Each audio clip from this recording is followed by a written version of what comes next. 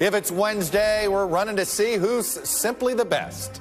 Florida Governor Ron DeSantis jumps into the presidential race, and Donald Trump goes on the attack. What's love got to do with it? The stage is set for a raucous fight for the Republican nomination. Plus, political finger-pointing, partisan posturing, and a pessimistic tone on Capitol Hill. Mind your P's, as negotiations keep rolling on a river to the White House, with a potentially catastrophic default now as little as 8 days away.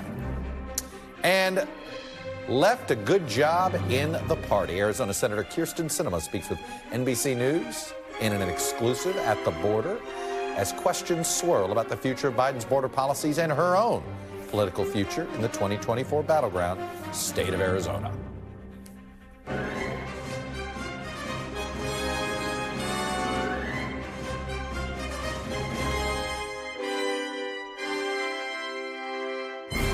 Welcome to Meet the Press Now. I'm Chuck Todd reporting from Washington. Republican Governor Ron DeSantis has made it official. He filed his paperwork a little while ago, and in less than 2 hours from now, he'll officially verbalize his announcement to run for president. The biggest question his campaign will immediately have to answer is, are they ready? Frontrunner Donald Trump has clearly signaled a willingness to go scorched earth on DeSantis. Will DeSantis fight back? Can he fight back? Or to put it another way, is the Republican primary about to turn into a brawl or a beatdown? DeSantis enters the 2024 race tonight in a different place than where he stood at the start of this calendar year, with the polling gap between him and Trump now widening. New polling from CNN shows a 27-point gap between Trump and DeSantis. Trump led by just 4 points in their March poll. A Quinnipiac poll released today shows a slightly wider gap, but essentially the same, 31 points in this one. That's double the lead that Trump held back in March in their polling. It's important to note that in both of these polls, Trump is over 50%. Usually that's the biggest important marker in national polling on a presidential race. Most of the presidential primary stuff is garbage, but when you're over 50 and a frontrunner is over 50, it means something. Look, this is a dire backdrop for DeSantis as he launches his campaign tonight.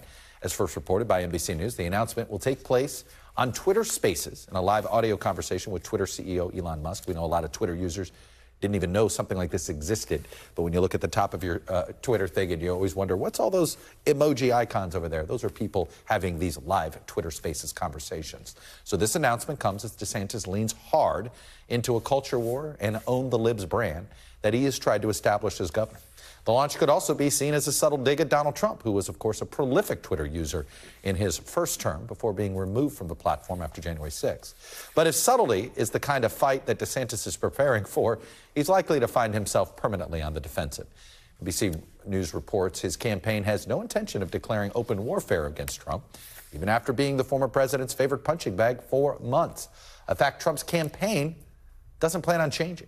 Trump has already gone after DeSantis on his own social media platform today, multiple times, calling him, among other things, disloyal.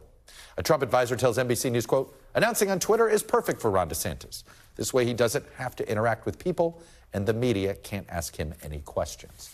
Meanwhile, the rest of the Republican field seems eager to follow Trump's lead and pile on DeSantis. In an interview with NBC, South Carolina Senator and newly minted presidential candidate Tim Scott was eager to explain why voters should choose him over DeSantis. But, of course, he pulled his punches when asked about Trump.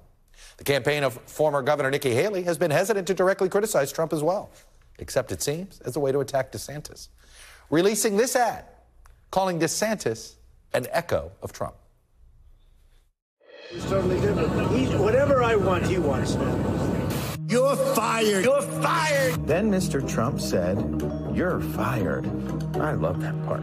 Make America great again. Make America great again. DeSantis' campaign faces a fundamental hurdle. He rose to Republican prominence by emulating Donald Trump, drafting all of him in NASCAR terms. Is he really ready for political combat against Donald Trump? Joining me now is Dasha Burns. She's in Miami. So, Dasha, this is sort of we've had, I don't know, 6 or 7, he's going to announce news cycles. And now we've got different sort of announcement plans. The paperwork got filed. We've got Twitter Spaces tonight. You're in Miami. There's supposedly a Four Seasons event, then something next week. What can you tell us?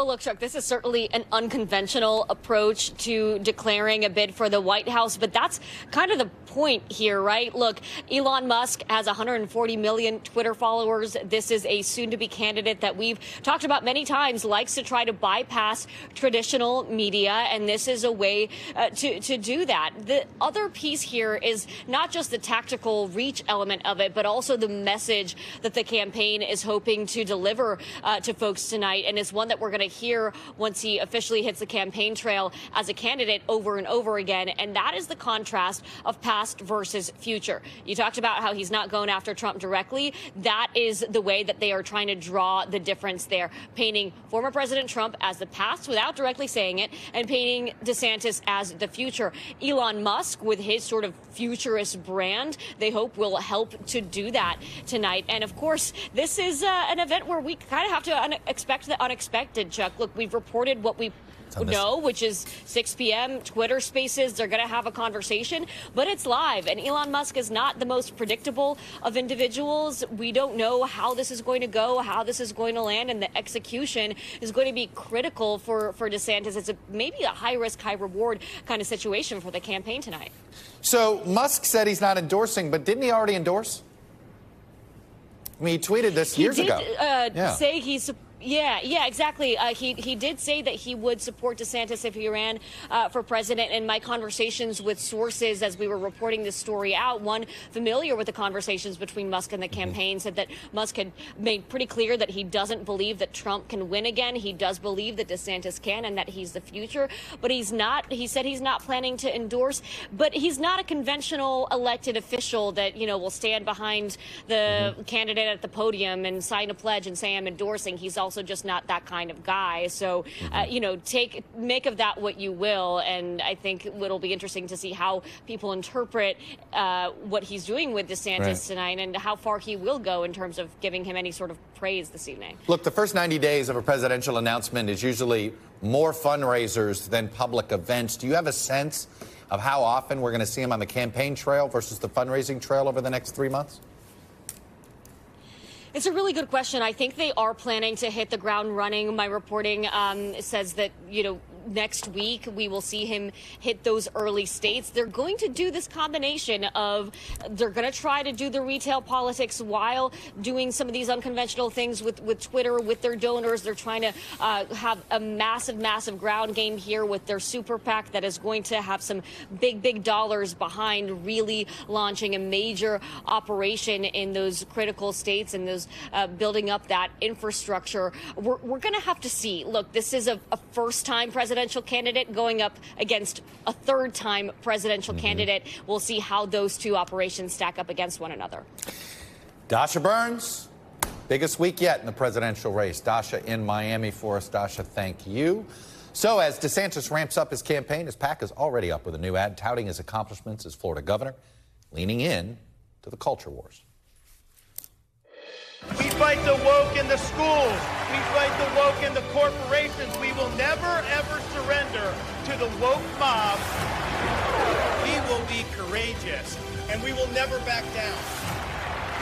Ron DeSantis for president. Let me bring in now Ken Cuccinelli. He is founder of the Never Back Down PAC. He is, of course, a veteran of the Trump administration at DHS, and he was also a prominent supporter of Ted Cruz in 2016. And I want to start there. Mr. Cuccinelli, by the way, it's good to see you. Welcome back to the show.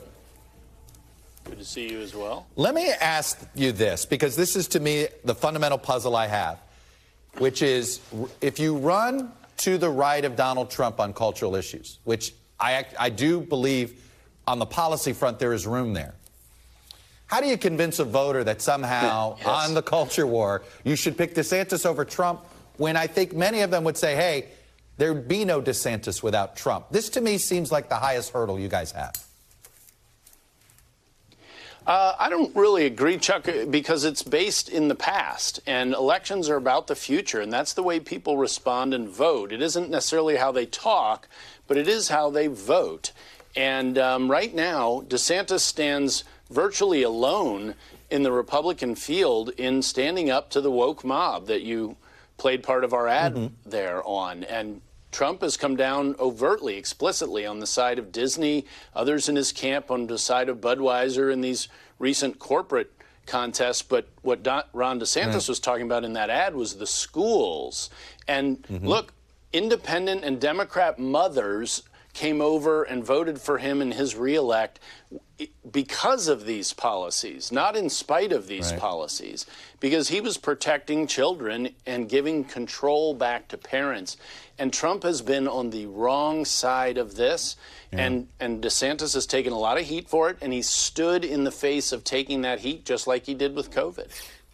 What lessons did you learn, though, from 16? Because I would argue that Ted Cruz ran to the right of Donald Trump, and voters didn't respond to it. They saw Trump as, for whatever reason, as the more honest cultural warrior. What do you take away? What's the lesson from that you think DeSantis can learn from and not lose that battle again?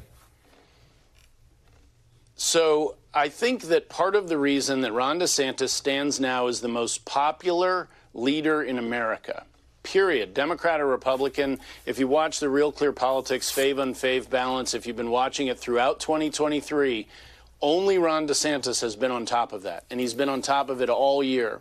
And so while polling can fluctuate, that is a foundation to build on with his track record in the Republican nomination contest. The more Republicans learn about his personal history, about working his way through college and so forth, and all of the different policies that he fought for, including frequently in the face of Donald Trump, in the face of the media, in the face of very aggressive corporations, those are things that are appreciated by voters in the Republican nomination. So the more he gets around and tells that story, the more he's going to rise. And I'm confident when we get to 2024, he's going to win this thing. I just go back to why is this time different? I could argue Ted Cruz had all of those same things. He was much more, he had a much better track record on these cultural issues. If you cared about those issues, Ted Cruz had a much better track record than Donald Trump did. But the voters didn't see it that way. Well, you he fought for them. You can win the argument, and then yet on sentiment, you know how this works, whether it's right or not. Sometimes people vote on their guts, not necessarily on what the position papers say. Absolutely. I mean, go back and look at the first presidential debate of 2020. Donald Trump did the near impossible. He lost a presidential debate to Joe Biden. How did he, despite having position advantages, in our view, across the board, but he couldn't exercise any self-control. He defeated himself in that debate. People should go back and watch that debate, because I think you're going to see that kind of showmanship attempt on his part on an undisciplined basis. And that's what a lot of these attacks have been. Heck, he came after me today on Truth Social. And just making up new history out of the blue.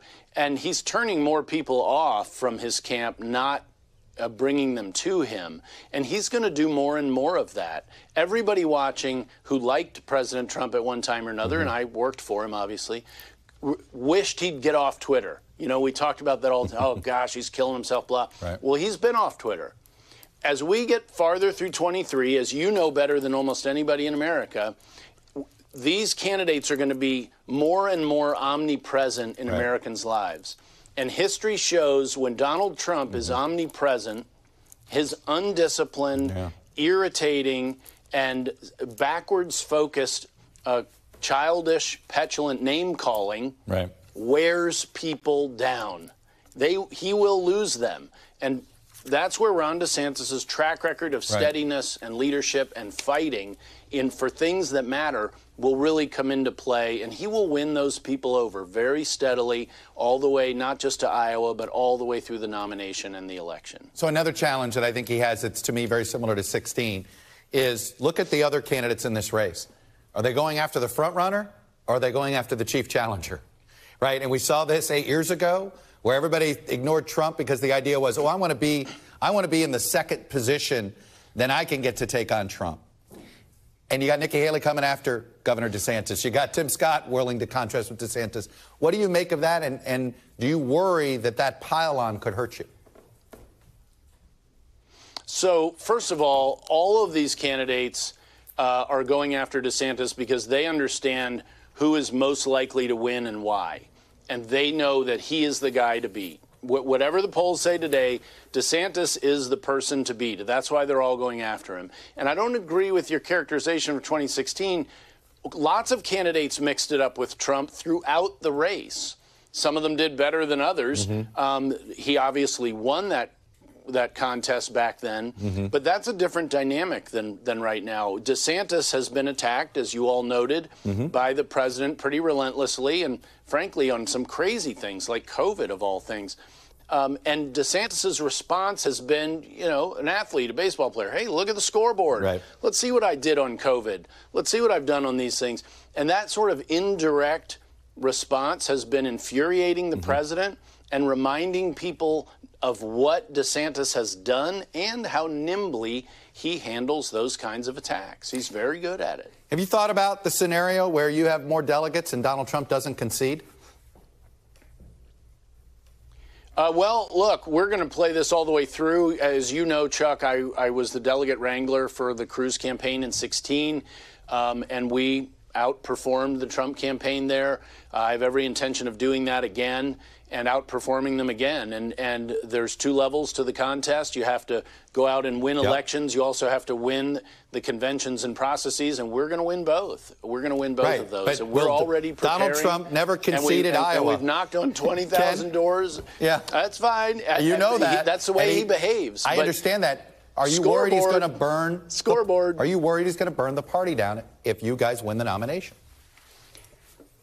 He certainly talks that way all the time, but that would be like giving in to somebody holding a hostage, in this case an election hostage, and we're not going to do that. We're going to press this forward and make the case to all of the voters of America, and when it all comes down to it, when we get to the general election against Joe Biden, Donald Trump is one vote. He gets one vote and a big megaphone, and I think that the folks who really believe America's first, like me, can make a choice on an impersonal basis of who's best for that, and that's Ron DeSantis. Ken Cuccinelli, who is the founder of Never Back Down, Good to be with you. Which is going to be the big super PAC. I have a feeling you and I will be talking a lot more throughout the year. Thanks for coming on and sharing the super PAC's perspective.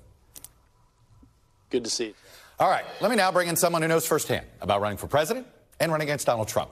And it's the same person. It's John Kasich, former Ohio governor and NBC News political analyst. John, let me just start with what you just heard there. I see something that looks very familiar to me in 2016. You were in the middle of it. Is it look familiar, or can this be different?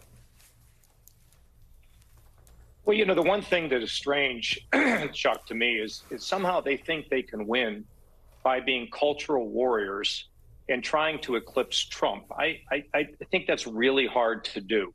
I mean, what DeSantis, in my opinion, ought to be talking about is what he did as governor that got him those massive victories, including places, you know, in the Miami area that nobody thought would happen. And those are issues like what he did with the hurricane to be a leader, what he did to open the state economically, what he did with the Everglades on environmental issues, why they keep pivoting to the hard right, you know, a cultural warrior. You know, Reagan was a happy warrior. You know, being a cultural warrior today, I mean, you may win a primary, but how are you going to win an election when all you're doing is talking about these divisive issues? That's what kind of puzzles me about all this. And the question is the party ready for anybody with a more positive agenda? And I'm not so sure at this point. Well, you know, it's interesting. I've talked to a lot of strategists about this because I'm just as puzzled as you are. And what they'll say is, this is what the electorate wants. They're looking for fighting. They're looking for resistance. They're looking for the culture warrior. There isn't, for whatever reason, there isn't a belief that the party's been losing, right? We can discuss. I know, and that this is what they believe, that the electorate is looking for this. So, look, I don't get it either. But you're closer to the ground in Republican politics, well, Chuck, and I know things are on fire on the right. Listen, the problem that the party has is they are a party right now that is in fear of the future. They worry about the demographic changes. I mean, who are these people that are going to come in? What do they look like? They're worried about these cultural changes. I mean, they want to kind of roll the clock back to, 25 years ago or longer than that. That doesn't really work. They worry about, they worry about technology. This AI, it's just terrible, scary. I mean, we cannot. And the Democrats, on the other hand, they get excited about change. Back when Reagan was running for president, he was the youthful, forward-looking person. Now it seems as though our party kind of looks backward. And you know what people care about, Chuck. You covered all these races. Jim Rhodes, the old governor of Ohio, talked about it. It's the pocketbook. It's prescription drugs. Although I did see that DeSantis is now beginning to talk about the prescription drugs. I think that's a really important issue. It's always pocketbook issues, not this, book banning and casting aspersions on people who don't look like us or think like us. I mean, I don't see that. But look, that's where they think they're going to go. But I don't know how you win. And look at the results in the last few elections. How can you say we're winning? We're not winning. So what do you do about Donald Trump?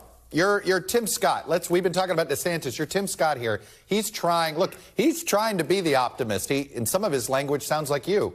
And I mean that as a compliment, the way he's trying to talk. He's trying to be forward-looking. He's trying to be a futurist. He's trying to be rhetorically a bridge builder. I know ideologically we can have a debate on that, but rhetorically he's trying to go there. And there's a lot of skeptics about whether that'll work. Chuck, when you run for president, and I've done it a couple times, most seriously the last time, you don't run trying to figure out how you can put your rhetoric or your pieces into a puzzle. You're running for president because you have a vision. You have a purpose. The problem that the party has right now, there's two things that they have in regards to defeating Trump. One is he's captured most of the state infrastructure, right? He controls a lot of these county chairmen, and that plays to his advantage when it comes to the primaries. Right. I mean, that is the very big thing that he has going for him. And secondly, he stays on this message of the cultural war. If I were Tim Scott, if you're running for president, he believes in a better America. Sing your own song. Right. Chuck, when you play golf, you don't worry about what the other guy's hitting. You're worried about how you get it in the hole, the lowest possible shots, In other words, when you run for president, have passion, have a purpose. Don't be trying to figure out how to get to the right or the left of somebody. Now, I know people will be cynical. They say that's the only way you can do it. What's the purpose? And if you don't win, if you run on your own refrain with your own song and your own purpose, then you're a winner, even if you don't win. That's what I did, and I consider myself to have been a winner. I've talked to a few Republicans who are reluctantly going to end up supporting Trump, not because they think he's the best candidate, but because they think he'll burn the party down if it's not him as the nominee, and in order to preserve the down ballot conversation, let him lose this one more time, and then the party can move on. How do you deal with this fear of him not conceding? Because I think it's having an impact. Chuck, can you imagine people saying, I don't know who they are. They must live in Washington in a cave somewhere. They must say, we need to let him win because we're worried about all these other elections. Are you kidding me? What about the country and what about the party? See, if the Republican Party wants to get back on top again, it has to have a positive agenda for the future that improves the lives of families across the country. And that's the economy, that's immigration, it's trade policy, it's prescription drugs, medical costs. That's what I would do, Chuck, if I were doing it now. I would get out there and talk about those issues. If people didn't like it and they voted for somebody else, so be it. But to say, we're going to be for Trump because, if we're not for him, he'll ruin everything, it's ridiculous. I mean, that's not the way we should think. That's why, in many respects, our country politically is adrift. Do you think that Trump is holding the party hostage? I have no. You want me to try to predict Donald Trump? No, I mean, predicting's the wrong word. Look, he never conceded losing any race that he lost. No, look, I mean, the guy is capable of saying anything and doing anything. What impact it has if he's not the nominee, I don't know. I mean, obviously, if he did that, but it's a long way between now and then, and we just have to see how it goes. Yeah. If he does it, there's going to be, an outrage. But look, if the party doesn't change its vision and its message, cultural wars, Chuck. I mean, maybe you're gonna think I'm wrong about this, but I don't think you win by dividing with cultural war. I just don't see it. I don't know how you win a general election that way. You agree? Yeah, I don't know how you win it. I understand. I'm talking about a general election. I understand the primary. What do you run for? You run to get. I hear you. So you run to win the primary, and then what do you do? Come on, we always know You know, the Republicans, you run kind of to the right, and then you move to the middle. But these people are running to the right, to the right, to the right. I mean, and on issues that are so divisive, it doesn't bring about any sort of American kumbaya, which we need some of, I think. Well, John Kasich. Not that the Democrats are perfect, by the way, because remember one thing. The Democrats are not happy with their nominee. They don't like, look, here's the fact. Yeah. The Republicans and the Democrats, neither of them like Trump. They don't like Biden. They wish they had somebody else. Yeah.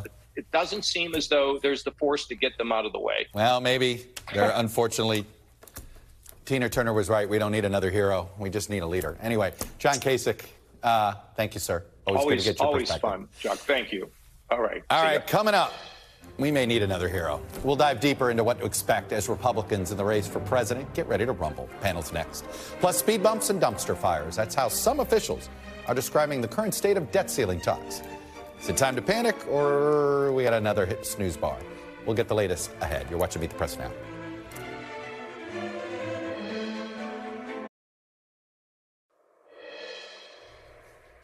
Welcome back. As we mentioned, this is a big week for the ever-expanding Republican presidential field. Tim Scott and Ron DeSantis both officially in, while Trump has embraced Scott's candidacy.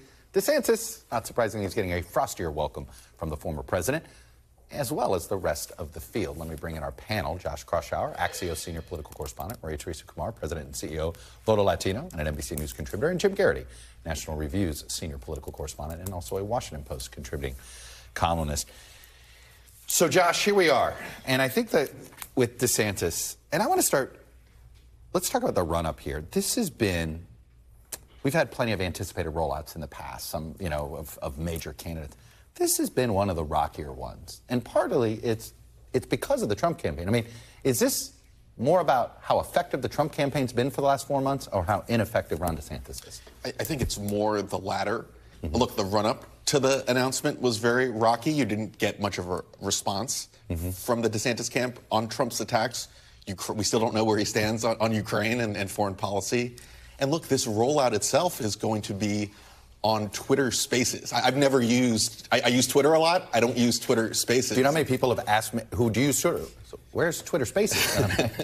It's that, you ever noticed all those emojis on the top of your doom scrolling feed? You know, that's what that is. But. Well, look, I assume there was also going to be a complimentary, like in-person like a video or something? Video announcement in Dunedin, Florida, like thousands of people. That's not been scheduled yet. That Still, that's not going to happen next week? Because I thought there was some thought there was talk of that happening. That is not on the books. So, you know, I could understand maybe they're going to do a bunch of interviews. They're doing Fox News tonight. But to just do it online, this is the one time DeSantis is going to have everyone watching him. Yeah. To just do it on Twitter, I think it's a little bit confusing. Jim, I don't know if we'll ever know the truth here. Is this the planned rollout, or was this always what when they decided 4 months ago? And I'm told there was a debate about whether they should flip the switch in January or not. Obviously, it looks like they should have, but I understand going through the legislative session. That is not a crazy notion to do what they did. But it kind of looks rushed all of a sudden. Yeah, I mean, look, when we write the history of the Ron DeSantis presidential campaign, however it ends, the debut, the announcement is going to be a small chapter. It's not going to be... Well, if it is a small chapter, then things have gone well. What if it doesn't go well? It's going to be a big chapter, for what it's worth. But the point being that Nikki Haley had what everybody thought was a good one, and it's really added up to almost nothing so far this year. If Ron DeSantis rises or falls, it's going to be how he does, probably on that debate stage, up against Donald Trump. And probably in that first debate, maybe in the second one, we're going to know, is Ron DeSantis the kind of guy who can go toe-to-toe with Trump, say, you were not as good a president as you think you were, you let a lot of people down, and I'm the better choice because of X, Y, and Z. Yeah. And if that works, then nobody's going to care about any of this. If that doesn't work, he could have the best debut possible, and it still isn't going to necessarily do any good. Maria Teresa Kumar, speak from the White House perspective here. Is this week probably is going about as well as they could have hoped for? Absolutely. Oddly enough. Right, yeah. Well, one is the fact that you have DeSantis and everybody is double guessing them, right? And I think that right now what we're going to see with DeSantis, unfortunately for him, is that he has gone right of Trump on many issues that is mobilizing the White House and the vice president. I'm thinking of the book banning. I'm thinking of the signing on to going after Disney, signing on the 6-week abortion ban. You sound like John Kasich. Right, yeah. It's just a bad general election decision. And I don't think Maria Teresa Kumar and John Kasich are the same sentence, right? At all, right. But I think that is also reading, is it's also allowing for the White House to read the tea leaves of where are the fractures right now with the Republican Party, and there's many of them that they're going to be able to take aim at. This is sort of the real head scratcher for me, Josh, which is their theory of the case is they've got to prove they're the better culture warrior. And I understand they can win the argument on paper. They've done education. He didn't. He's on abortion. He's taking on Disney. Donald Trump won't do it, right? I understand in theory what they're trying to do. I just don't know if a voter will believe it. Well, look, the culture war issues, the anti-wokeness is one issue that does unite every aspect of the Republican Party. But it does seem like DeSantis can't take a win. Like, he actually has found that. So before he won re-election, he found the sweet spot. He kind of, limited some of the stuff that's being taught in the elementary school system. He got Disney to, sort of back down. The abortion, he had the 15-week abortion ban before pursuing the 6-week abortion ban.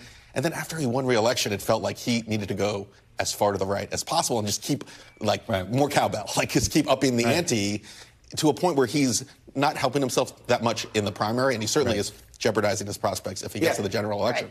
November 22, DeSantis seemed like a much more formidable potential Republican nominee than the version we have now. His message is going to be, I'm all the good stuff you like about Trump. I'm not the crazy stuff getting fed up with, ranting about Don Lemon or whoever's, irking him on social media, which kind of raises the question of, I don't know if announcing your campaign on social media is a good way of saying, I'm the guy who won't get distracted by that, but we'll see how that shakes out. That's a great point, though.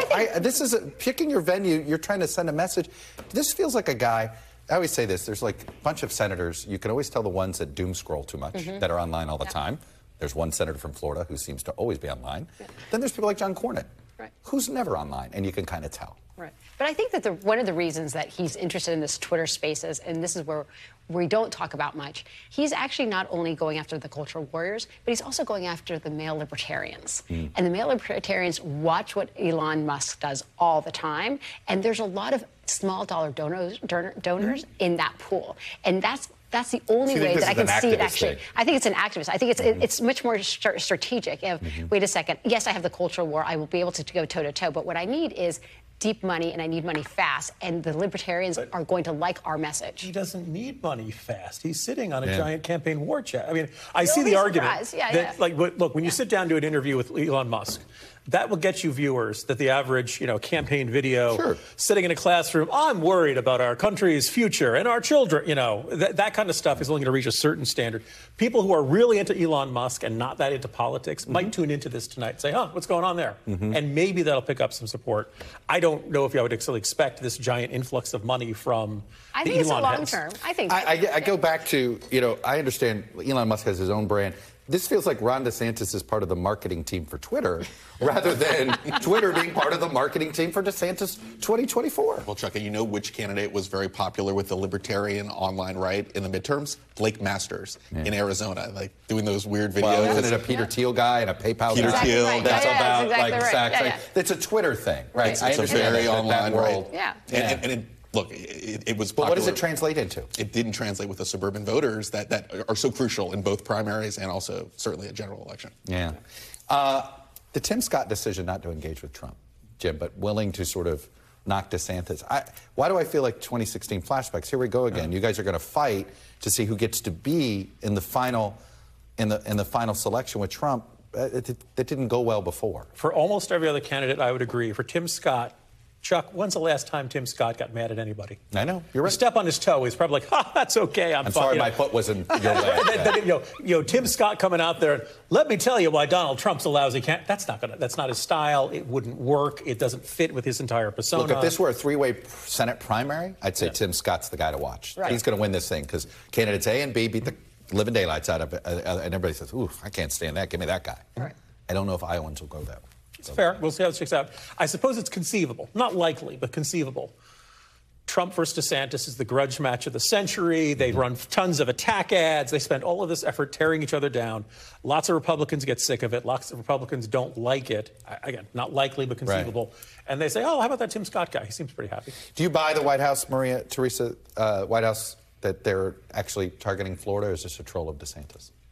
No, I think that once Disney has gotten to the fight saying that they're going to pull out their billion-dollar investment, and people are getting angry, not only through that, but also the bans and abortion and this 6-week ban feels like it could be something. It's a thing, but also the fact that he signed this legislation that basically creates racial profiling for anybody who looks like an immigrant. That Cuban-American voter that goes to the hospital to try to get care and cannot because all of a sudden someone's asking their citizenship, that is going to ignite something. And I think it's a calculus of all of his draconian laws all coming together at once, and Floridian saying, wait a second, this is not actually the state that I want to live in. Yeah, the abortion issue just seems to be a problem almost across the board for the GOP right now. Yeah, I think it's a big problem, especially in the swing states. Florida, I think, is a little more red. We're going to find out. But 75% of Floridians don't like this ban. That's the thing. We're going to find out if what that does. I do think I'm curious about it. I totally. And Georgia, Kemp did do the 6 weeks. So we'll see where it plays out in Florida. It's a very fair point.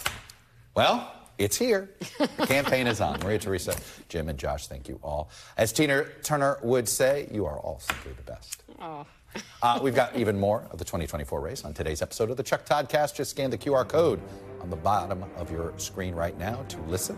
Up next, I don't want to fight no more. That's decidedly not what negotiators are saying as the debt ceiling standoff continues. How serious do we take the on-again, off-again, on-again business? We've got the latest next. You're watching Meet the Press Now.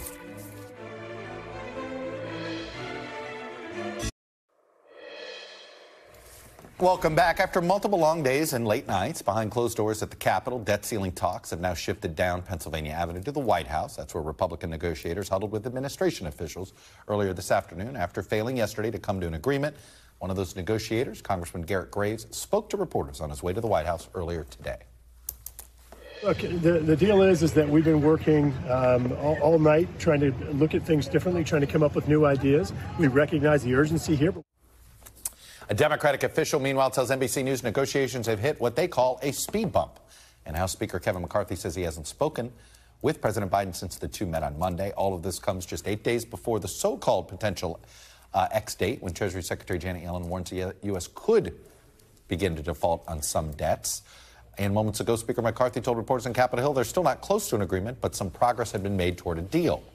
He also told reporters he believed it was possible to get a deal done this week. Mike Memoli joins me now from outside the White House. But, Mike, let me check my calendar here. It's May 24th. That's a lifetime between now and June 1st. And we know how Congress operates. They're going to go all the way till midnight, May 31st, are they not? Well, Kevin McCarthy, the speaker on Capitol Hill today, did reiterate there is that 72-hour rule. He was asked specifically about waiving that, and he did not do so. So that's kind of the other deadline the White House and the negotiators have been working on, is that they have to have something in place by Monday to start the votes. But let's be real. I mean, as one White House official put it to me last week, this is not 2011. They were more bullish about things at the time. I think we know where this is heading. But it is worth noting that these negotiators were at the White House, or technically speaking, the EEOB, for more than 3 hours today. So that's a sign of progress. If you're talking to people who are talking to both sides, this is the existential question, right? Are we just in the theatrics mode, or are there real substantive disagreements? And one read I got today was that if there isn't a deal announced by tomorrow or Friday so that they can alert all the parties involved that their Memorial Day weekend needs to be cut short, then it's time to really get nervous. But for this moment, at least, this person was choosing to believe that we're in a good place and that we're still just in the shouting until the announcement is ready. Mike, is the White House still blaming the media for their messaging problems on this? Or when they look at the various way this is polled, and you can question, there's a new CNN poll that's poorly worded, I grant them that, but they lose on the elevator pitch, where you have 60% basically saying, yeah, spending cuts with debt ceiling, sure. Now, you don't have a public paying a ton of attention. Do they own any of this on themselves, or is it, again, everybody else's fault but their own? Yeah, it's always the pesky media who just isn't really in touch with what Americans are really thinking and really understanding about this. And it's bad polling for good measure, too, as well, Chuck. It's always felt to me that the White House has a very good strategy for the long term. They know how to use this issue against Republicans next November.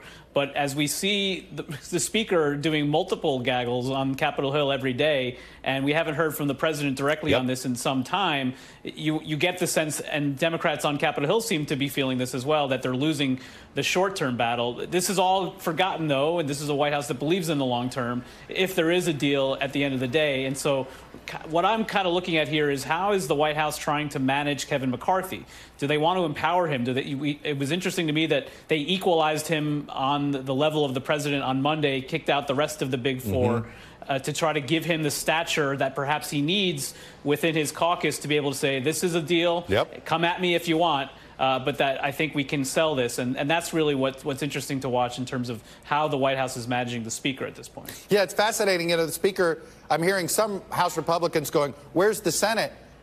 And Speaker McCarthy's the one that didn't want congressional Democrats involved in the talks. Well, it's interesting on that note. We just heard from the House Minority Whip, Catherine Clark, to say that we have 213, the entire House Democratic Caucus now on that discharge petition. And so, you know what that number means. You need 5 Republicans as one of the escape valves. The other question, of course, hanging over is the 14th Amendment one. And that's one we're still pressing the White House on, because they have made it clear they think the uncertainty of a legal challenge is too high to test this theory now. But if we do get past Friday without a deal in place, I think we're going to be in the territory of getting advisory opinions from DOJ and the like. Well, let me ask you this, Mike. What I didn't understand, and I couldn't get the Treasury Secretary to say this, are they really going to stand there and not pay a debt? Or are they going to go ahead and write the check and dare it not to be cleared? Well, the Washington Post had this interesting reporting about what, if any, payments could be held off, because there's an interesting part of this that I think speaks to the White House being off guard on several fronts. One was they didn't expect House Republicans to be able to get 218 votes, or in that case 217, for their debt ceiling option in late April. The other was that they thought that this would be kicked at least until July. And so the question of what the Treasury Department can do to maybe hold things off where you don't technically default until June 15th. And what's significant about that date is you get a significant windfall of corporate tax payments that might extend this a little bit further. That's another way that this could be held off, but we're a long way, I think, from getting to that point. A lot more tax refunds early on than they expected, which sort of, I think, sped up the process to May, June, which I think at first was not a real date and now has turned into one. Mike Bemily, reporting from the White House grounds. Mike, thank you. After the break, Senator Sinema speaks out about her plans in 2024, crisis at the southern border. Key moments from NBC's exclusive interview. Next, you're watching Meet the President.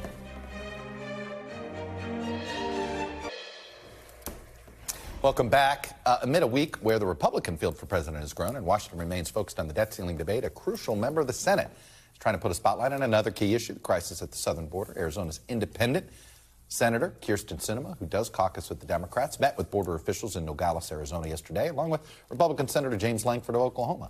And in an exclusive interview with NBC's Julie Sirkin, Sinema called out both parties for a lack of action on the border. Well, serving in the United States Senate, you have the ability to actually change the laws of our country. And what we've learned from this crisis is that we both need the Biden administration to effectively administrate the laws that are on the books today. We also need Congress to take action to fix a broken system. So we need members of Congress who are willing to actually change these laws. The administration can't do that. That's our job.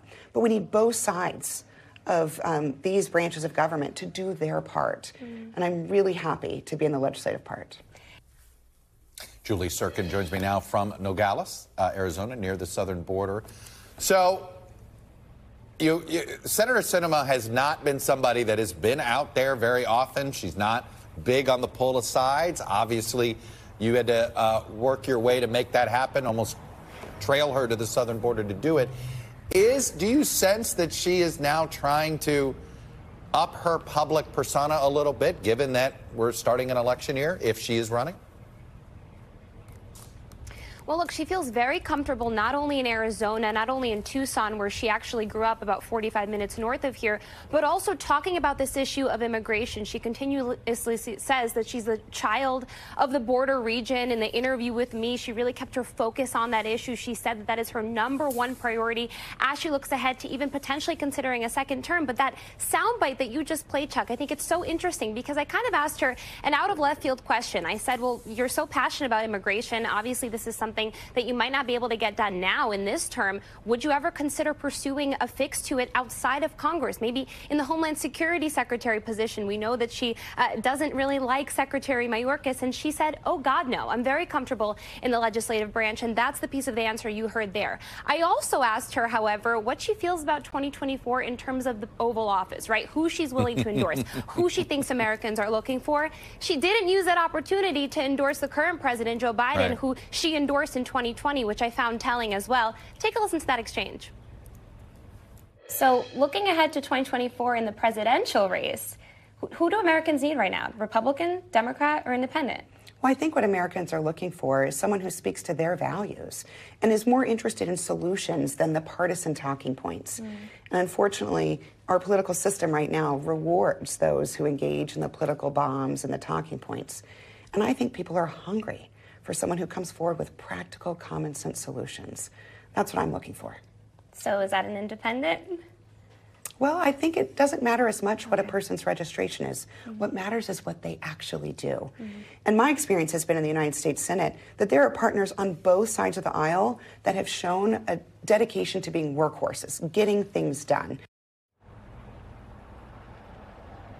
I'll tell you, at the end there, Chuck, kind of off camera a little bit, she joked about Senator Tim Scott, saying that he's great, he's amazing, he's awesome. And I was like, well, will you endorse him? And she said, I don't think that would help Senator Tim Scott very much. But needless to say, she doesn't seem closed off for supporting someone in a different party. Wouldn't surprise me at all. It would only surprise me if she endorsed a front runner. I would expect her to almost be a little iconoclastic there, right? Anyway, Julie Sirkin at the border with that Kyrsten Sinema interview. Nice work, Julie. Thanks very much for bringing it to us. Still to come, a new warning from the Department of Homeland Security on the potential for violent attacks against critical infrastructure and government buildings as the 2024 election season ramps up. We've already had a near miss here in this city. That reporting is next. You're watching Meet the Press Now.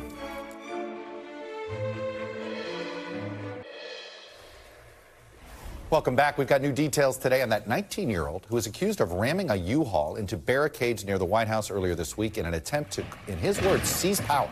According to prosecutors, he is not a U.S. citizen or a permanent resident. In interviews with law enforcement after his arrest, Kandula allegedly revealed admiration for Nazi ideology. It all comes as the Department of Homeland Security sounded the alarm today on the potential for violence in the lead up to 2024 and that big presidential race, warning that government facilities, critical infrastructure, and faith and minority communities could be at risk, especially if misinformation around the election is as prevalent as it was in 2020. Julia Ainsley joins me now with more on this reporting. And Julia, everything they say is something that we've been on alert for now, frankly, for 8 years. I mean, we've had I-Ariz agents targeted, we've had FBI facility in Cincinnati targeted. You know, this is sadly something that feels like it continues to escalate. Is this increased escalation, or would you characterize it sort of in the same level we've been dealing with for the last 4 or 5 years? They say we continue to be in a heightened threat environment. So these are these National Terrorism Advisory System bulletins that the Biden administration began putting out when they took office, really because they took office right after January 6th. Sure. And people needed to know what buildings needed protected. That allows local law enforcement to know where they should deploy more resources. You get the idea behind it. But what they're collecting, how they get this information, is often from incidents that have already happened, like the shooting in Allen, Texas, which we know was racially and ideologically motivated. Like a number of things, unfortunately, that would take me too long to list. Well, I think about that weird thing in Nashville that, like, it was, I believe, an electrical grid part of the, they were targeting, and that this has been an issue. Critical infrastructure. Critical infrastructure has suddenly been targeted all around the South. Right, or you have just this person yesterday, the driver, U-Haul driver who claims to have Nazi ideology. But what this does is they're also looking at chatter online and where people might go next. And I said, are we going to have another January 6th? I just asked that on a call today with senior DHS officials, and they said, we are concerned that leading up to 2024, if people continue to buy into the narrative that their vote doesn't matter, elections are rigged, it's a flawed system, they're worried that could trigger more violence, particularly among those people who are already motivated. But they actually think that some of these prosecutions could be dampening that anchor, that people don't want to get arrested. The first thing that comes into my head about 2024 and my fear of violence is Milwaukee. Milwaukee is going to host the Republican convention. If this is a very, it was before our lifetime, but Chicago '68 is an ugly visual memory for many people. Is there any sort of heightened security that they're thinking about for the conventions? Well, what's interesting is DHS kind of does the academic version of this at this point. So we're seeing this from the people in the ivory towers. Hey, this is what we're watching. It continues to be a problem. 2024, we think things could ramp up as we get closer to an election. If people don't feel like their voices are heard or that they matter, they can resort to violence. But then, and you can debate whether or not we should have a more centralized process around this, Chuck, but then it is up to local and state law enforcement. It is up to people like FBI, like Federal Protective Service to protect those buildings. But that connection doesn't get made immediately. No, it doesn't. And it's something I hope folks are concerned about earlier than we're thinking now. Julia Ainsley, thanks, Chuck. Very much. And thank you all for being with us this hour. I'll be back tomorrow with more Meet the Press Now. NBC News Now coverage continues with Hallie Jackson right now. Thanks for watching our YouTube channel. Follow today's top stories and breaking news by downloading the NBC News app.